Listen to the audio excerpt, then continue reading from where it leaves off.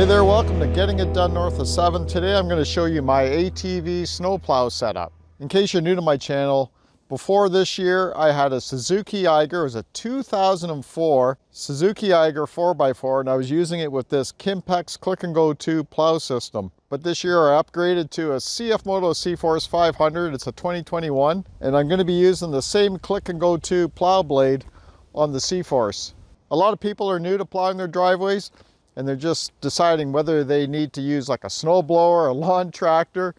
Well, I've been using an ATV to plow my driveway, which is 1/4 mile long. Plus up near the house, I got all kinds of other offshoots to my driveway that are small and intricate. And I've been using an ATV and the Click and Go 2 plow system all this time. This will be my 7th year.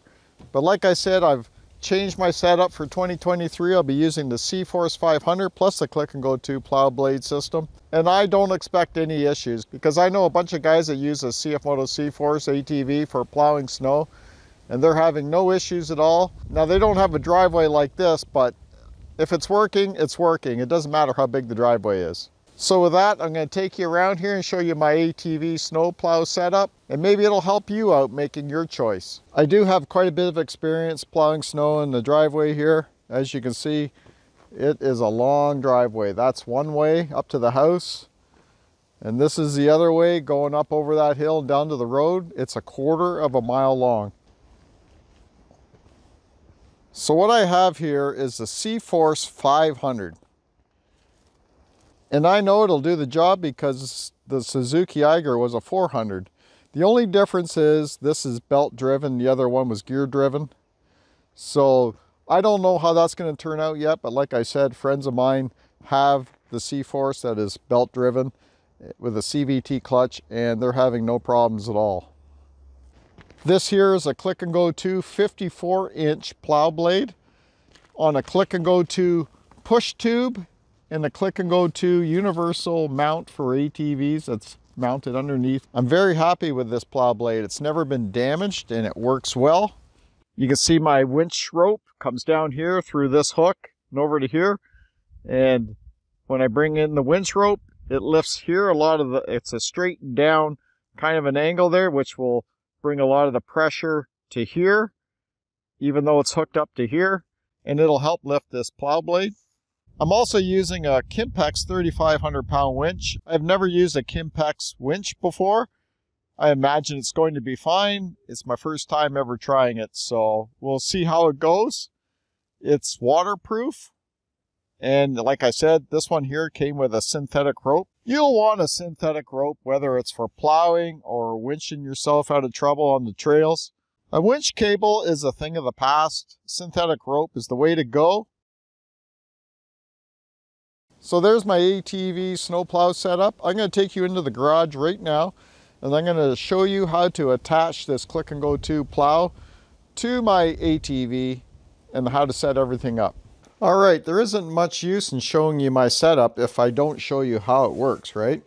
So I'm going to show you how the Click and Go 2 plow system hooks up to your ATV and how to unhook it. See, I already have it hooked up. I'll show you how to unhook it. So what I did was move the winch hook from the first eye bolt, I guess you would call it, down here on your push tube. And that there's another hook over here. I attach it to that. This allows me to raise the plow and the push tube or lower it. So right now the plow system is mounted to the ATV mount underneath on the chassis. So we're going to step on this pedal here. And there's 2 hooks down there. They're closed. Now they're open because I stepped on it.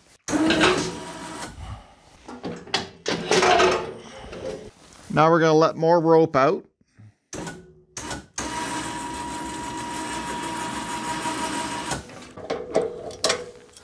So there you go. This is how you attach your Click and Go 2 plow system to your ATV.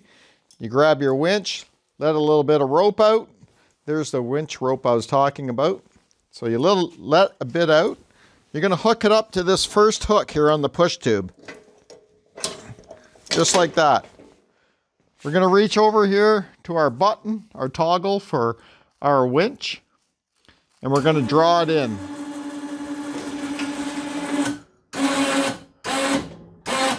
There we go. We got lifted up.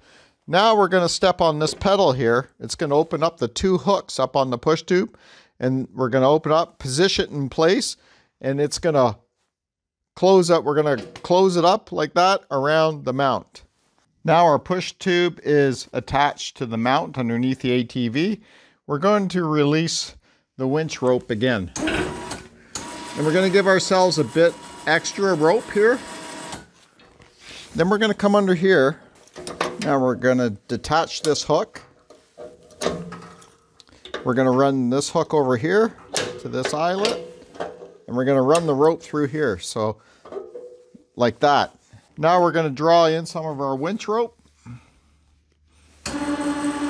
Watch your fingers. And that's how it works, like that.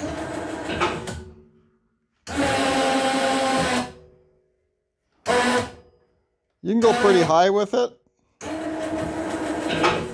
And when you're parked, let the plow blade down, takes the pressure off the front end of your ATV. You can also step on this pedal here, angle your blade whichever side you want to shoot the snow one direction. You can see it turns all the way back here. You can even set it in somewhere in the middle. There is 5 settings. And then you can step on it again, bring it back, whatever. There's 5 settings to angle your plow blade for snow. And these springs here, they'll absorb shock. If you hit something hard like a rock or something and you kick your plow blade forward, it'll absorb that shock for you. I'll bring you in closer to show you everything one more time. Now this fair lead here is an aluminum fair lead. It's good for synthetic rope. It's got rounded edges here. I'll leave a link down in the description below this video where you can get a fair lead like this. I will also leave a link where you can get the winch, the Kimpex winch. I'll leave you links to the click and go to plow system, which is amazing. Everybody likes those. I'll leave links to the snowshoes here. This is for gravel driveways. You got gravel in your driveways, you need these shoes. You can adjust them up and down, whatever height you want your plow at. And I'll leave a link to the markers here as well too. These markers will help you out, especially at night, to see the edges of your plow blade. You know where you are. One more item I want to add to my ATV snowplow setup is chains. I want to put tire chains on my back tires here.